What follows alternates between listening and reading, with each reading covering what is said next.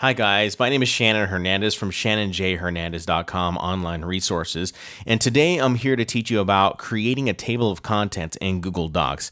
Creating a table of contents in Google Docs is no different than how you would create a table of contents in Microsoft Word. Maybe a little slightly different, but it's still easy all in the same. And you wouldn't believe how many people ask me this question about how to create a table of contents in Google Docs and also Microsoft Word. So I'm going to go ahead and get right to it, show you exactly what you need to do to create the table of contents for your ebook or whatever it is that you are creating. So I'll go ahead and get out of this document right here, this presentation, and take you into a blog that I have created that I'm actually going to be posting out here very shortly. Now this blog right here has headings. Now, the important thing to know about creating your ebook is that you're going to need headings for chapters, for subsections of your ebook. You know this. You know that you need to have subsections. Anyone who has taken any type of basic language and lit course know that there's always a subheading that clarifies an overall point. So the way I do this, I go ahead and I got to create the headings first. And I come in here, and you see that I've already created a couple of headings right here, step 1, and then I have step 2, and so on and so forth, step 3. So say I wanted to create an introduction, and we'll say this first paragraph right here is my introduction, which it really is.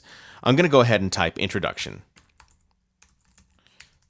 And once I've typed introduction, I'm going to go ahead and highlight it and head up here to the normal text styles menu right here in Google Docs. I go ahead and I click that, and I go to heading 1, and I click it. And once it's clicked, it creates this heading. It creates like a chapter or a section of an area. Now, if I were writing an ebook, heading 1 would probably be for chapter 1, chapter 2, chapter 3. I think you can get the idea. If anything underneath my chapters needed to have a heading, I could go ahead and create that. So what I'm going to go ahead and do is I'm going to come down to step 3, and we'll say step 3, pre-writing about your topic. I want to create a subheading, and we're going to say here I'm going to make a couple of spaces, and I'm going to go ahead and center, and I want to write, say, we'll just call it pre-writing. We'll call it pre-writing pitfalls, which I'm just making it up for the sake of example. I highlight it, come over to normal text styles, and then I can create a subheading, heading 2, and it creates it right there. If I wanted to create another subheading underneath this one, I could come down here, do the same exact thing, center, and then we'll call it pre-writing tips and tricks. Highlight it, and then just follow the process over again. Now that I have these subheadings and headings in there, I can go ahead and I can create my table of contents. So I come back up to the very top, and I can create or insert a new page if I wanted to, or I could go ahead and just make a couple spaces. But in this case, I'm going to go ahead and create a new page. And if you missed how I did that, I went over here and I said I wanted to come down and create a page break right here. This makes a brand new page. So if we come back into the insert menu, I go to table of contents, click it, and there you go. There's your table of contents right there.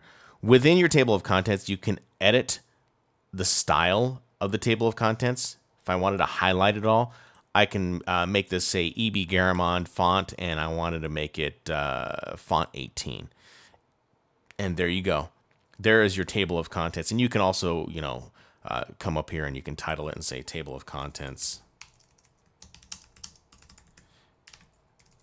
And be aware right here that this is still in a heading right here. So I don't want this to be a heading because it would show up in my table of contents. So I'm just going to make it normal text, change it to EB Garamond, and I'll make it like say 24 font, and then there you go. There's your table of contents. And now you can test these right here.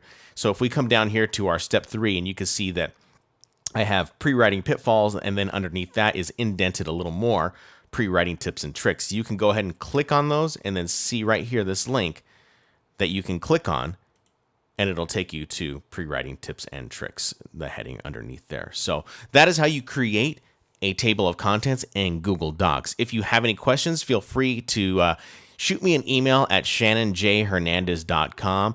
You can also subscribe to this YouTube channel or get on my newsletter update list, and you can get updates on when I'm teaching Google Plus classes or any other videos and blogs that will be released for the public to use as their online resource. Thanks a lot, guys. Have a great day.